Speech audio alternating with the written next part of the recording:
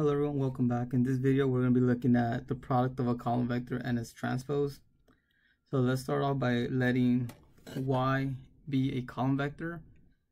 Alright, so if it's a column vector, it has n rows and one column.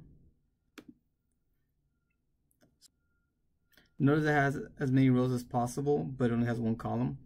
You can have n rows.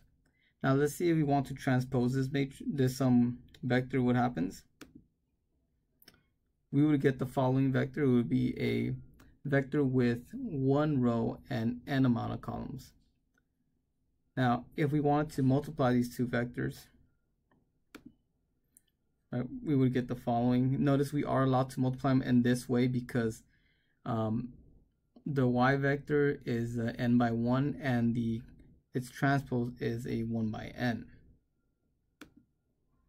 So we can go ahead and multiply these. So we would get the following. Let's see.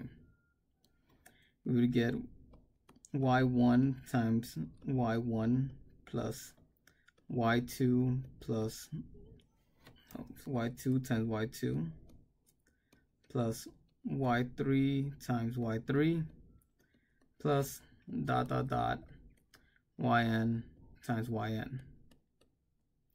We can simplify this a bit more.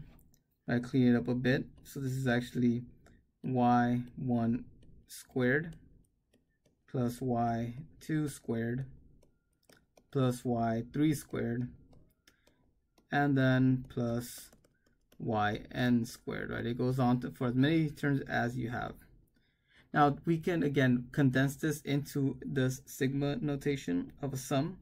So this is actually the sum of y to the I squared, where I is equal to 1 and it goes up to n.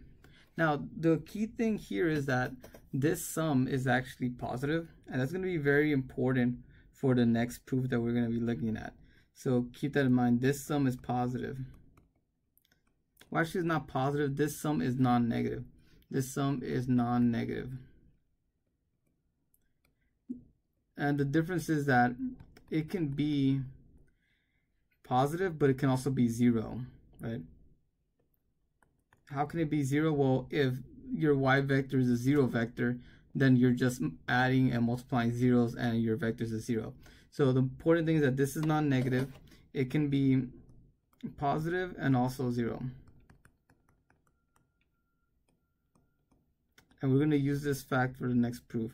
So if I want to clean it up a bit more, I can actually write it out as the following. I can just say, well, the sum of ni equals 1 of yi squared is, let's go with greater than or equal to 0. Again, that's true because every time we multiply one component from the transpose with the column, we're getting squares, right? We're getting squares, and these squares will make anything positive. So we're just adding a bunch of squared items. We're adding a bunch of positive items.